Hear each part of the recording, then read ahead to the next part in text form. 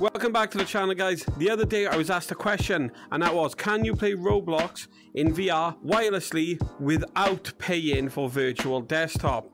And less than a week later, the answer is yes, absolutely, yes you can.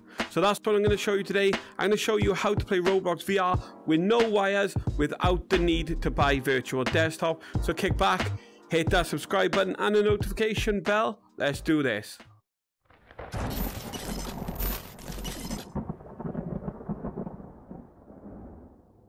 Quick disclaimer, guys, I would always recommend using virtual desktop for this, as it's much more of a solid program. However, if you don't want to pay for it, then this is the tutorial for you.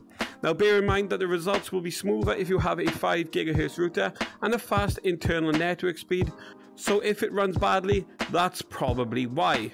Anyway, if you're happy to continue, let's go. So lads, this method takes advantage of free open source software known as ALVR.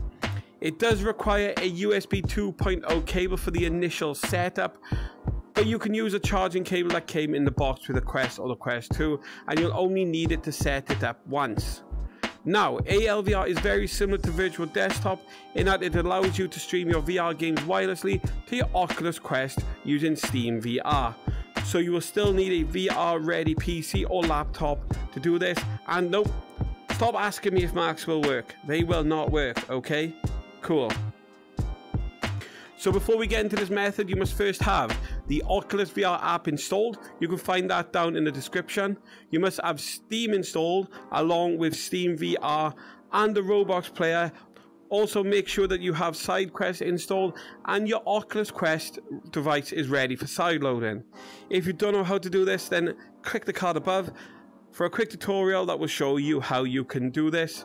But if you already know, then let's get on to the main steps. So guys, what you're going to want to do is go down to the link in the description and copy the link that leads to here. This is going to take you to the ALVR version 15.1.2. This will take you to the most recent version. So whenever you go here, if there's been an update, it will take you there. So what you're going to do first then is you want to download these 3 files. So you're going to download the Oculus Quest APK, the ALVR installer, and the ALVR server windows. Let's do that now. If you just click on them, they will install. What you're going to want to do is go to the ALVR installer, and you want to click on that and install that on your PC.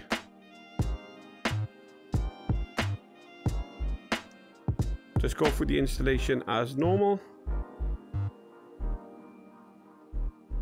There we are. Once that's done, you can launch that or not. We don't really need it open yet, so we're just going to close that down. Now, what you're going to want to do is you want to go to SideQuest. You want to plug your headset into your PC. Like I said earlier, you could use any USB 2.0 cable, including the one that comes in the box. You're going to want to go back to where your files are downloaded, and you want to go to the APK, and you want to drag that into your SideQuest, and then drag that to the top left hand corner, and this is drop files here. Once that's dropped, you'll see this down the bottom. Bang, all tasks complete.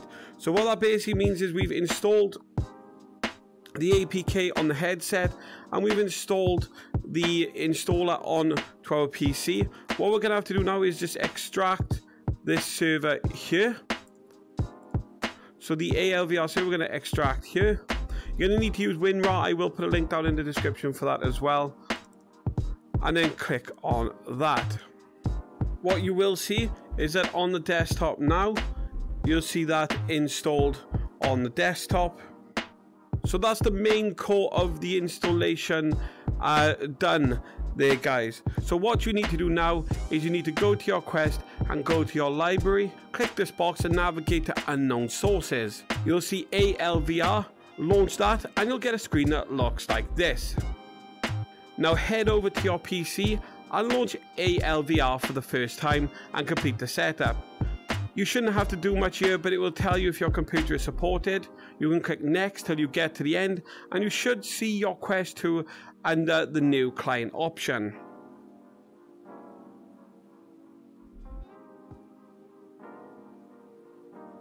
You must then click on Trust, and when you do it, it should launch Steam VR on your headset, and you should be within your Steam home environment.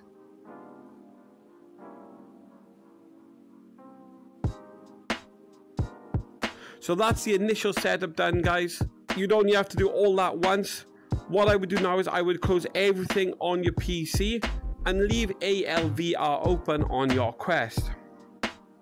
So now open up your browser and navigate to a Roblox VR game and scroll until you see the play button. Okay, this button is used to launch a game. Don't click on that just yet. Now this part might take a couple of attempts to get right. What you must do is launch ALVR from your desktop and then launch a VR Roblox game just after it. So if you look on screen, you can see as I do it here. If you look on the screen, you can watch me doing it here.